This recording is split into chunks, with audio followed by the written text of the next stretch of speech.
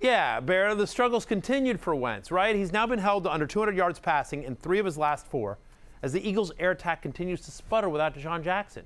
And on Sunday, the story was pressure.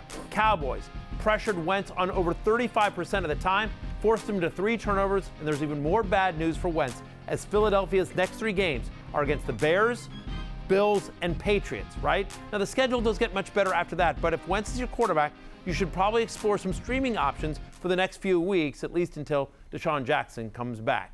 All right, Bear, who's next? Yeah, I'll tell you what, this Matthew Berry is so dumb. I said Matthew Berry is so dumb. How dumb is he? All right, there we go. He's so dumb, he had Kyler Murray on the love list. I guess he loves it when your fantasy team comes in last place. Buzzing! 7 fantasy points? What the follically challenged host just happened? Yeah, Bear, certainly didn't work out, but honestly, to me, this one just feels a little bit like bad luck, right? Murray threw only 21 passes that the Cardinals ran at 38 times, including 3 20-yard touchdown runs from Chase Edmonds. And with David Johnson relegated to the sidelines, Arizona's passing game was obviously far less effective. I'm not worried about Kyler Murray going forward. He's still going to be a top 10 quarterback play most weeks, okay? Patience on Kyler Murray. All right, Bear, who's next? Speaking of Berry's love list, he also had some guy named Evan Engram on it, and he had a whopping 1.6 fantasy points. That column is getting as useless as Berry's toothbrush. Buzzing! What the fetid breath just happened? You eat out of a dumpster, and you're killing me on my breath? What are you talking about?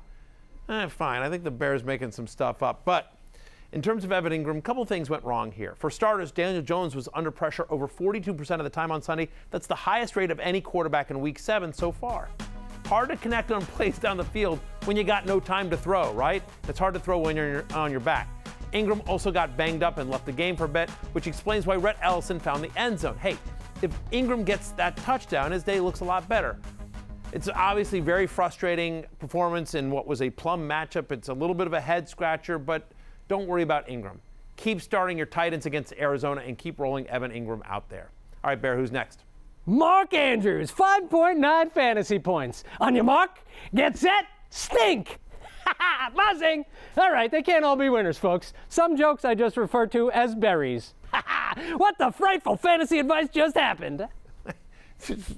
Literally, you're phoning in the jokes now. Like, you don't even have anything.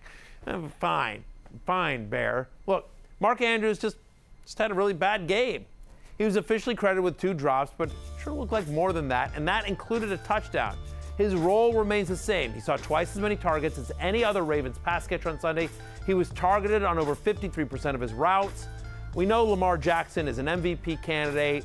Look, they're on a bye this week, but Mark Andrews remains a top 5 fantasy tight end going forward. Again, just bad day at the office for Mark Andrews. You're familiar with those, aren't you, Barry? You pretty much have them every day. Who's next? Hey, everybody, did you guys see Barry's favorite receiver? What's his name? Terry McLaurin? It's more like Terry McHugh stink at football, and it doesn't matter what stadium you play in or what the weather conditions are or who the quarterback is or, yeah. Buzzing? What? All right. What the favorite football team just happened? Doesn't even make sense, Bear. Doesn't even make sense. Like, whatever. Like, at some point, you got to just start trying in these segments. But I will say this, right? It's pretty obvious. Between playing in a monsoon and facing a dominant 49ers defense, McLaurin never had a chance.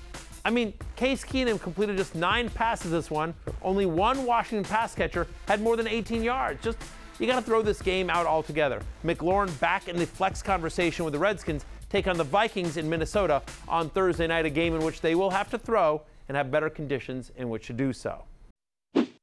Thanks for watching ESPN on YouTube. Remember to download the free ESPN Fantasy app. And for streaming sports and premium content like the Fantasy Show, be sure to subscribe to ESPN Plus.